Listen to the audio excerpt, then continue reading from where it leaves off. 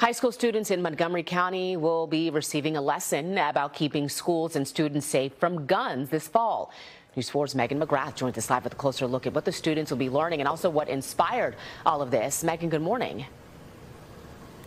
Good morning. The trend is alarming. According to national data from the Gun Violence Archives, the number of teenagers killed or injured by guns nearly doubled since 2014.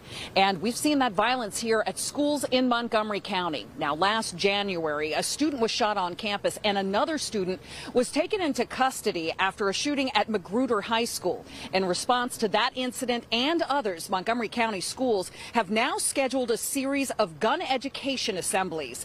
High school students will be provided with information on the law and the consequences of gun violence. They will also learn strategies to solve problems without weapons and learn how to recognize the warning signs that someone might choose violence. Now, in a letter to parents, the school superintendent said, "We ask that you echo these messages at home. Students must seek a trusted adult for support rather than choosing violence."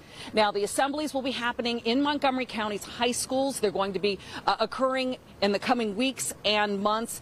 It is possible for parents to choose for their child to opt out of these assemblies. However, school officials hope that everyone will participate.